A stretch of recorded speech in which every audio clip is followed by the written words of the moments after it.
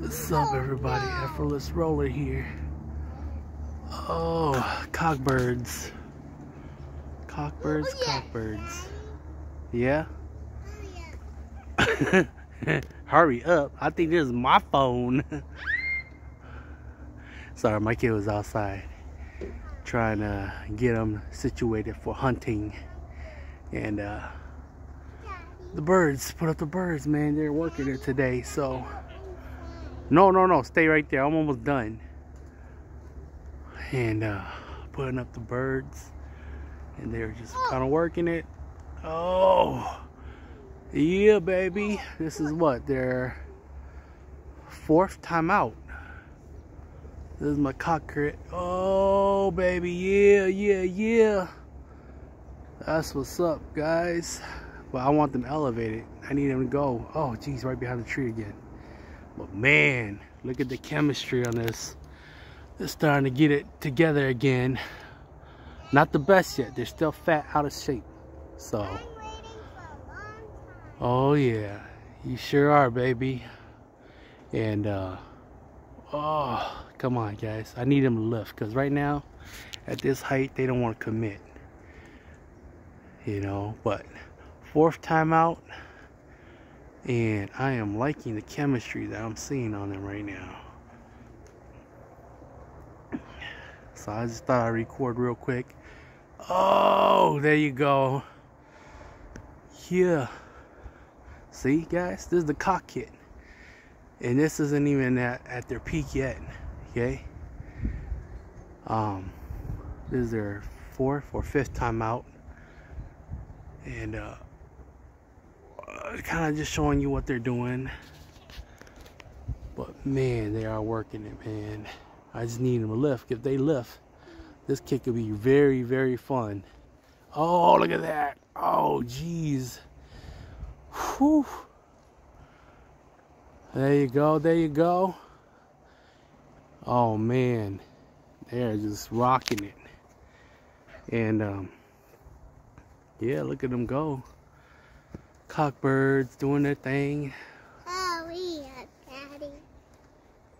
Yeah, look at that. Oh, I want them up, guys. They're not very committed when they're this low. They're doing things though. Like I said, they don't get boring, man. They don't get boring. But this is gonna be one of my World Cup team right here. At least some of them are gonna be in my World Cup team. I will go through them. But for the most part,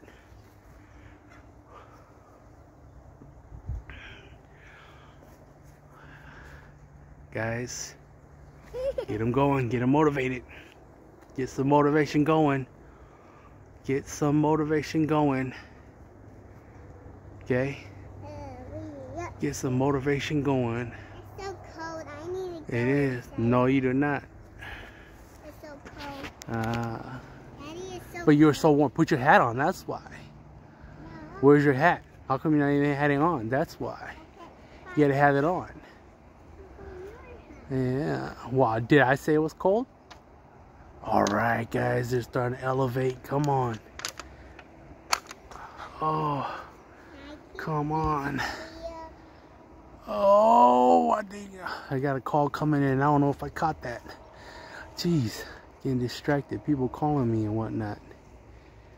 And just trying to record a little bit for you guys. But yeah, man, they're getting elevated. Now the fun should start. But yeah, guys. Oh man.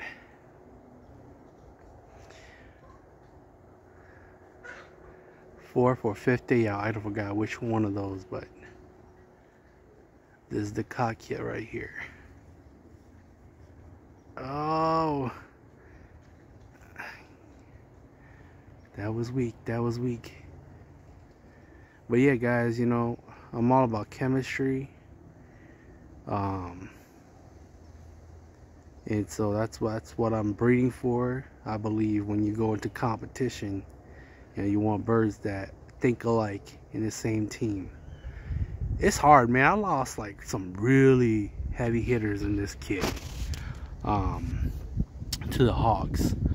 And if I can get it right, I want to add some of my young birds into this kit here, so I can continue to fly a kit of cockbird and a kit of hens. But this is the cockbirds, and like I said, you know, they can get really active and really fun to watch. Oh, come on, guys. Let it go, let it go. Oh. They work right through it. They work right through it.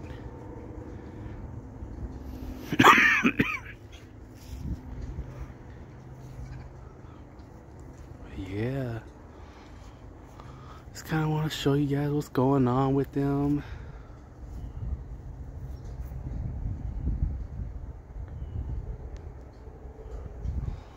Now this kit was hit pretty hard before I locked them down.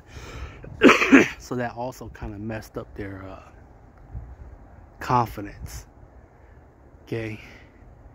And the thing about it is, most times if you have enough birds, you want to fly them even if they get hit the next day.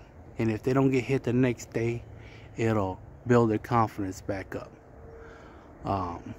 You know, how I got about this was training my dog, for example. Okay, go. If you are training your dog and your dog is scared to go in the water, you know, if he's terrified of the water, you can't just give up on him or her. You have to put a leash on him and pull him in. Go in first, pull him in. You have to build that trust. And that's the same thing with birds.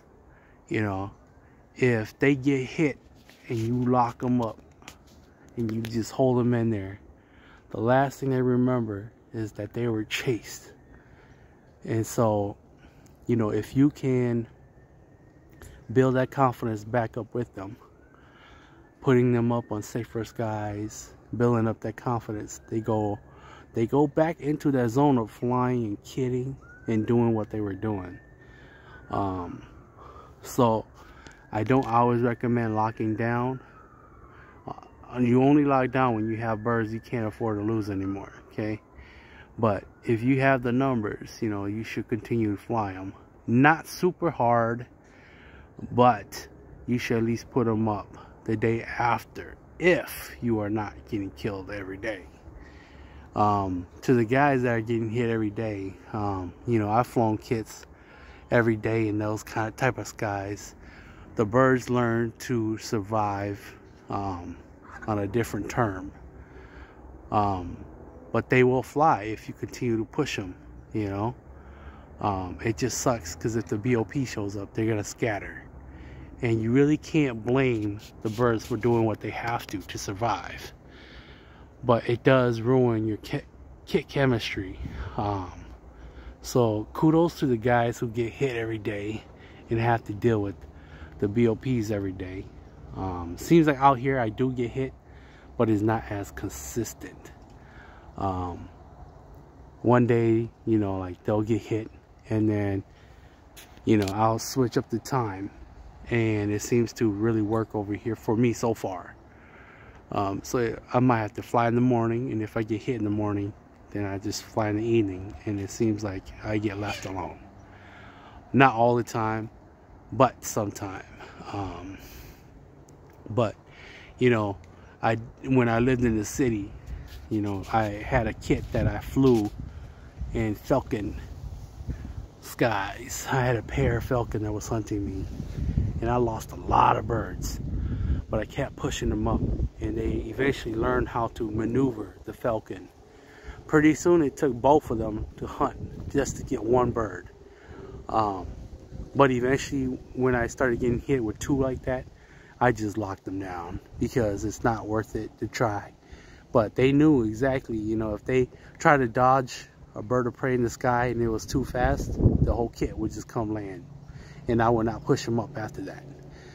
But you know, if they try to maneuver it and the bird of prey can't catch up, they know it's just the Cooper's hawk So then they continue to fly. They're just like, hey, this guy, we could beat him on the fly already. So the birds build confidence in that. But everybody, every bird, every family's a little different. So I just want to show you guys. I mean, they're starting to circle up because it looks like it's about to rain here pretty soon. I'm tired of doing circles, so I'm gonna call it quit. But yeah, I just want to record a little bit for you guys. There you go. The cockbirds, you know, like I said, they're not prepped or anything. This is just the everyday fly for me. But man, when they're actually in flying condition, this kid can really rock it, and it will roll the whole entire time. So, you know, hopefully I can showcase them pretty soon here. But yeah, guys, this is gonna be part of the team that I want to fly eventually next year, and they'll be better condition than this, guys. They'll be in better condition than this when I fly for comp. But heads up, guys, you know, I'm in the MFRG, so you know, guys, motivation for y'all. Don't slack, because next year I'm coming back in, and this is just a short little taste of what you guys will be going up against right here. So yeah. Oh, all right, guys, F4LESS roller, I'm gonna wrap this up. We out.